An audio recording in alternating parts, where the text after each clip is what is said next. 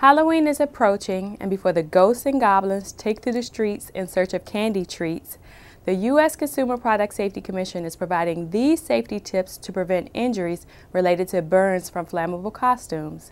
Candle flames and flammable costumes can be a dangerous combination. Costumes made of natural fibers such as cotton are extremely flammable, and it can be very dangerous if they come in contact with an open flame. It is important to use inherently flame-resistant fabrics such as nylon and polyester when making kids' costumes.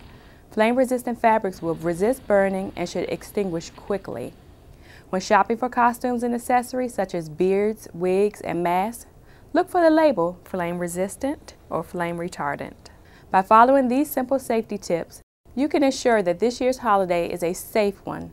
You can find out more about Halloween safety, including Halloween-related product recalls, at www.cpsc.gov.